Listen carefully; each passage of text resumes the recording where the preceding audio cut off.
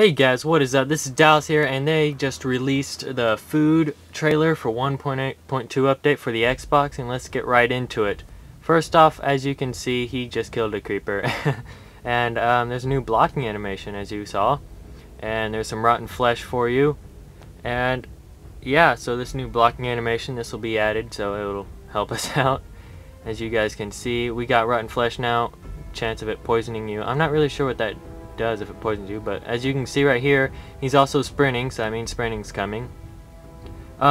Here's an apple now we have for just, I think it heals like 1 heart, I believe, maybe 2, I'm not for sure. Next we got the watermelon and slices and whatnot. I think it gives you seeds, maybe, but I'm not for sure.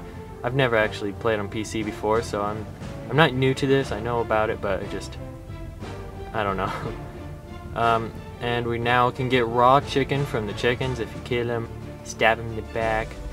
Got some little pork. Wait, that's steak. Nah, that's pork. Okay. Yeah, and there's steak again. We got that from them now. Food can now stack.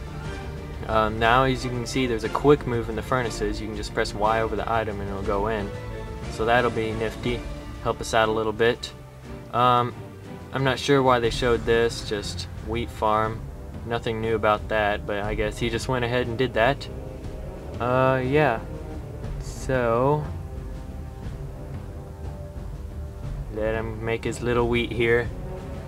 And now you can, yeah, there's watermelon seeds right there. I'm not really sure what you can turn those into. I don't even know why it's in the food category.